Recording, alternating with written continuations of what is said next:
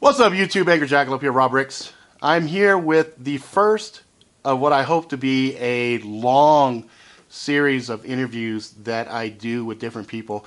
I have a very special guest here. He's a really good friend of mine. I've known him for several years, probably in the neighborhood of 15, no, probably 17, 18 years. I had the fortune of working with him in various companies. I moved from Southern California, where he was based, to the Bay Area, and then from the Bay Area moved to Utah, as you guys know. And then, as fate would have it, he ended up moving to Utah too. And as he moved here, we did some collaboration work, things of that nature.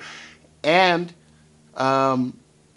he has been instrumental in educating me on a lot of different levels. And so what I want to do is, I've been pushing him and pressuring him for quite some time to start a video series, to start getting on YouTube and sharing information, because I'd be on the phone with him, we'd be chit-chatting, and I'd say, hey, you know, what do you think about this? And I'd have a preconceived notion of what it was, and he'd be like, oh, Rob, no, I'm sorry, that's not right. Let me explain it to you. And he'd explain it to me, you know, in a very patient, way. And then, sometimes I'd get a little offended. Well, I don't think that's correct. And then I'd go and I'd do my due diligence and I'd research and I'd say, son of a bitch, he's right. Damn it. He knows it. So there has been many, many times where I thought, okay, that's just gotta be wrong. Let me look this up. And he's probably one of the most knowledgeable guys that I know. Now, I'm at the point in my relationship with him where if I ask him something, unless I know for a fact that he's mistaken on maybe one key point, I say, yeah, he's probably right. But I still look and double check. But anyway, his name is Cyrus. He's a really good friend of mine. I'm going to do kind of a Q&A with him. We're not quite sure where we're going to go with this. We might end up going down some rabbit holes. He is very knowledgeable in different aspects of religion, politics, finance, different foundational pieces of things that I will be talking with you guys about. So I'm going to have him, so don't freak out. There's going to be somebody else sitting in the chair here, but don't freak out. And you'll probably hear me off camera asking a question, or maybe there will be a question that will show up, and then he'll go ahead and answer it. And we'll see where the rabbit hole goes, because some of the conspiracies that I've alluded to, he and I share and have deep conversations with, and hopefully this won't freak you out. So we'll see what happens. All right, guys. Hey, what's up, YouTubers? From the Angry Jackalope channel. It's a privilege to be here and be introduced by the great Rob Ricks over here, Mr. Angry Jackalope himself. But Rob, I just wanted to thank you for that warm introduction. And folks, this is my first video take. I don't really do a whole lot of videos. So if you see me being a little nervous because I'm looking at a little tiny dot here for a camera or an eye, it's a little bit uncomfortable. I usually like to engage with humans, but luckily I've got Rob on the side here and he'll help me through this. One of the basic problems I see with how people think about entrepreneurism is steeped in how long we as a society have promoted the idea of employment. And so entrepreneurism is looked at as some kind of an alternative to employment.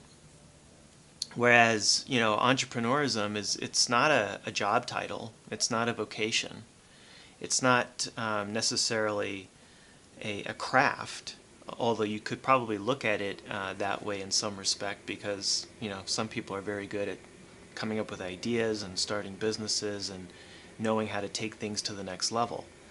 But entrepreneurism is really the idea of sovereignty, of being your own person, of being a person of freedom, of free will. And that is a concept that is as old as the Bible, and goes back to our earliest beginnings and really what we are as human beings. You can look at other forms of life on the planet. I like to use the ant colony as a good contrast. Everybody has their position in that ant colony. Everybody has a certain job. In fact, there are certain ants that are born to be certain types of tasks, and other ants are born to do other types of tasks. And so, but human beings aren't like that. Human beings are not popped out of the womb like a cyborg and being given some kind of a robotic task and an assignment in society. Instead, we find our own way of doing things. We are creative, we have interests and motivations, and those are the things that drive us and make us do the things that we really want to do.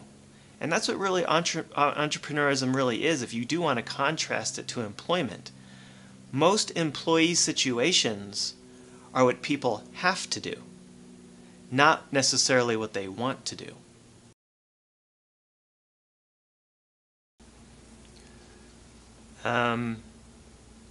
That's a good question. It's going to make me think a little bit deeply about it.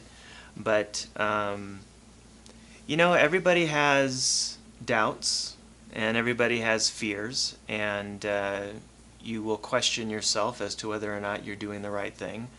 And to complicate things, you're going to have external forces at work, other people, family members, who also have doubts. It's really a matter of having some confidence in yourself, knowing clearly what your vision is, and having some faith. Having that faith that when you do your part,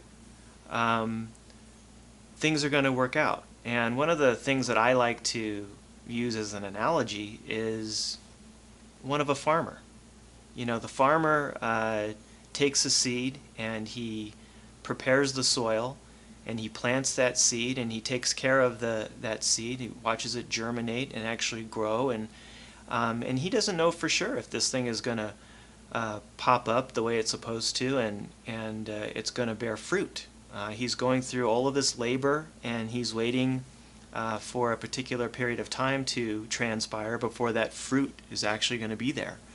But it's a matter of faith. It's a matter of faith that if I'm going to do the right things, if I'm going to be humble enough to say that I'm going to allow the market to tell me what it really needs, and I'm going to be flexible enough to say, maybe how I thought this was going to initially work out isn't exactly how it's going to work out, so I'm going to make the moves and modifications. It's not about my ego.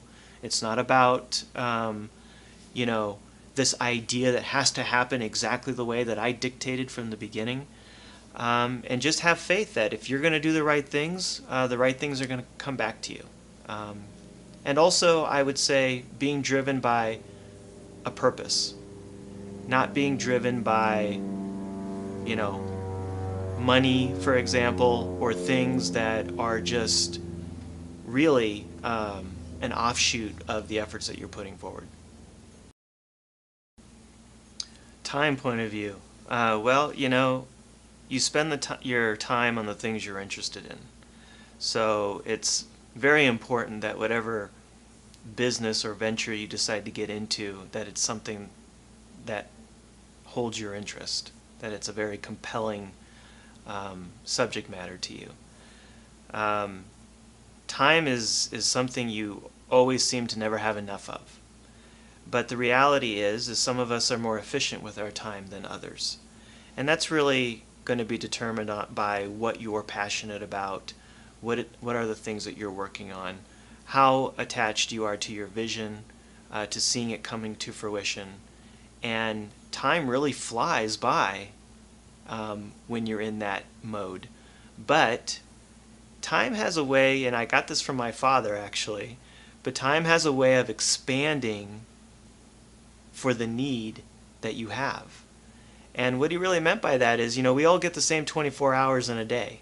Nobody gets a lock on more time than anybody else. But somehow we find the time for the things that are important to us. And there seems to always be enough time to get those things done. All right, guys, so that was Cyrus, and Cyrus is one of the folks that I feel pretty comfortable talking to about business, and I've had a lot of different ventures. You guys knew about the different things that I've done. one of the things that he touched on is vitally important, be able to find a way to take your passion, kind of drive you, that give you that energy to do things. And I'm reminded about 50 Cent. When 50 Cent was making a movie, he was also making a soundtrack. And one of the interviewers asked him, dude, how the hell can you do that? You're filming a crazy schedule, and then you're also producing music. When do you sleep? He goes, I don't. So that's a perfect example of somebody who says, you know what, these objectives are important to me. I'm going to make time to get it done. And a lot of times we give ourselves excuses to not get the important stuff done, like working out as an example. Oh, I don't have any time. Really, but you have enough time to go watch 5 episodes of your favorite TV show, but you don't have any time to squeak in that 30-minute exercise or whatever. So from a business point of view, it's the exact same concept with discipline, focus, believing, having faith, hope, things of that nature. These are all aspects of things we're going to talk about in more detail. But what I wanted to do with this episode was really let you guys see somebody who has been mentoring me for the better part of probably about 6-7 years. And it was funny because even though I've known him for a longer amount of time, it's only been in a shorter period of time where we've actually gotten to know each other on a deeper level, and in a way where I'm learning things. And that's the other thing. This is a separate topic, but it's worth mentioning here because it's relevant. You surround yourself with good people, you get good things. You surround yourself with shitty people, you get shitty things, right?